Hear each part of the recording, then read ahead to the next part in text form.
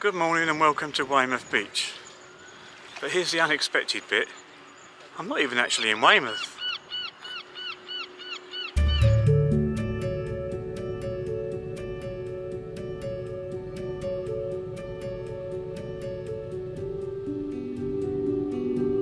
In this video I'll explain all about this and 9 other unexpected facts about Weymouth.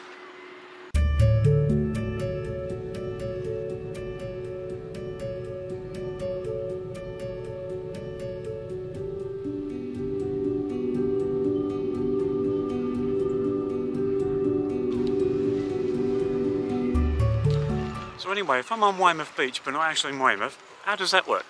Well, the unexpected bit is all the beach area, all the area around the shops, and everywhere that the tourists come to and consider to be Weymouth is actually a place called Melcombe Regis. And the only real Weymouth is actually the bit on the other side of the river. The bit now known as the South Harbour side. Back in the day, Weymouth and Melcombe Regis were actually competing ports on opposite sides of the River Wey. There used to be fighting and even riots would break out. The rivalry was that fierce. Even the leaders of the two boroughs were in constant battles with each other. So in 1571, Queen Elizabeth I finally got so fed up with the feuding that an Act of Parliament was brought about and the two boroughs of Weymouth and Melcombe Regis were combined under the name of Weymouth and Melcombe Regis. Over the years though, Melcombe Regis has dropped out and the whole area is now known as Weymouth. Although many maps still show this area as Melcombe Regis, and you will get the odd local try and confuse you by telling you that you're not actually in Weymouth. You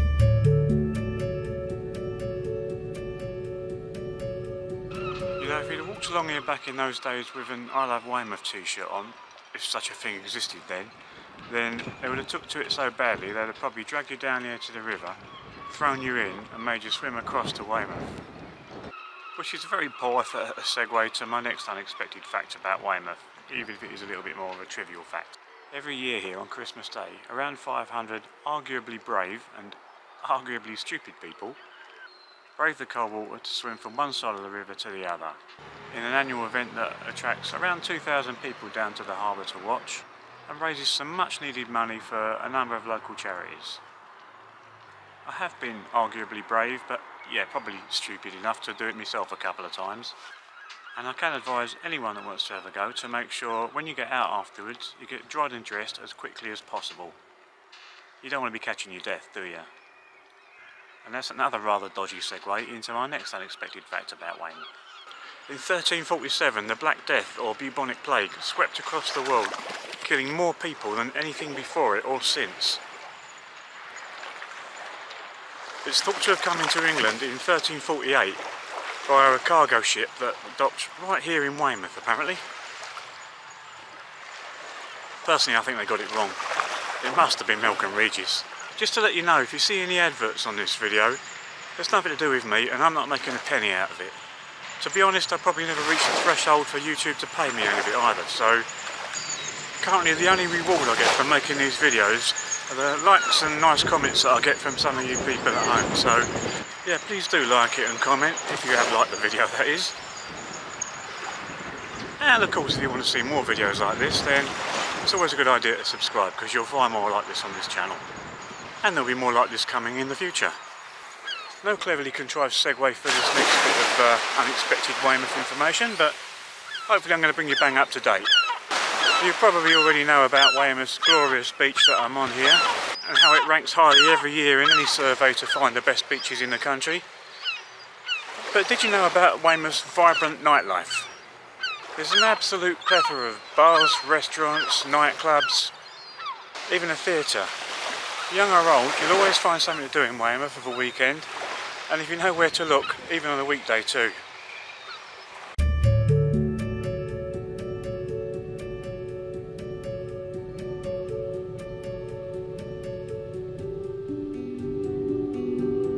The harbour here made Weymouth strategically important during the English Civil War.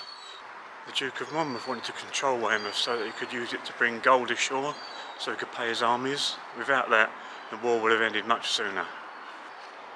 But one of the bloodiest battles of the whole conflict happened right here in Weymouth. It's referred to these days as the Crabtree Conspiracy, and there's a great book about it which I'll put a link to in the description of this video. It all culminated though in a final battle right here in Old Weymouth High Street, now High West Street.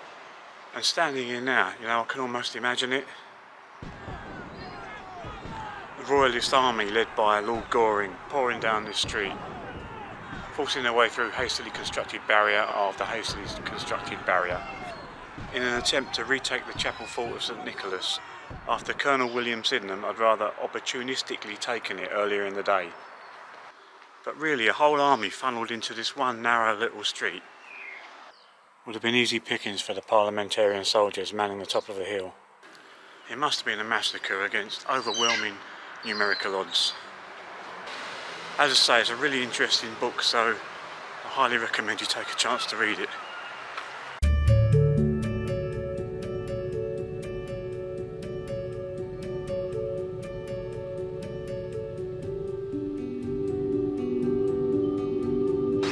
Okay, I'm going to include this one, even though it's caused controversy in the past.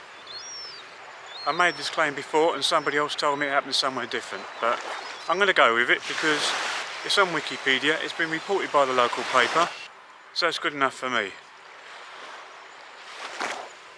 The famous bouncing bomb of Dam Busters fame. It received its first full-scale testing on the Fleet Lagoon, just on the other side of town. I found out it was actually built by Vickers Armstrong, and they operated the Whitehead's torpedo factory at the other end of town, so that fits as well. Weymouth was also a major embarkation point for the D-Day landings, and many American soldiers were based here waiting for the big day to come. That's probably not so unexpected with the size of the harbour and this close proximity to France. But did you know they filmed scenes from the 2017 film Dunkirk right here in Weymouth?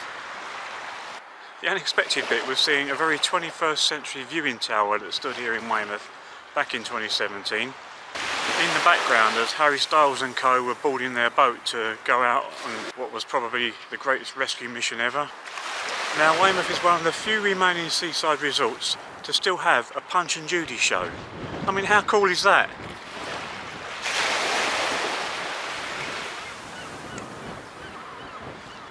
Quick disclaimer, I don't approve of anyone being hit over the head with a big baton, and I also need to point out that no puppets were harmed in the making of this video. Oh yeah, and don't feed sausages to crocodiles.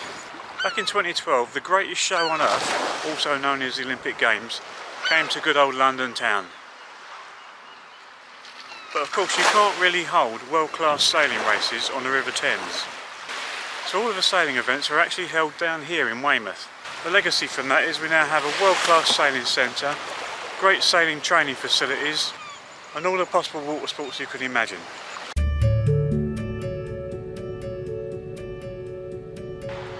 They also built an excellent relief road, so getting in and out of town is so much easier than it used to be.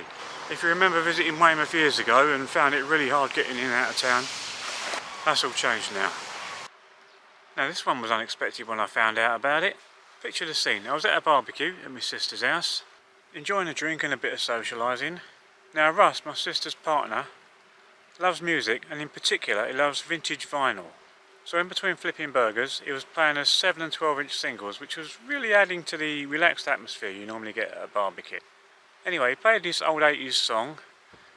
It's called Echo Beach and it's by Martha and the Muffins. I don't know if you remember it. They're a Canadian band. And I love the song. As a London boy growing up miles away from any beach, I longed to be by the sea and feel the sea breeze on my face. So the words of this song really meant something to me. Anyway, imagine my surprise when I looked at the record sleeve and saw a picture I recognised. Bearing in mind they're Canadian, how would they even know that this little outcrop outside of not even Weymouth's main beach, out on the outskirts, how would they know there was even a beach here?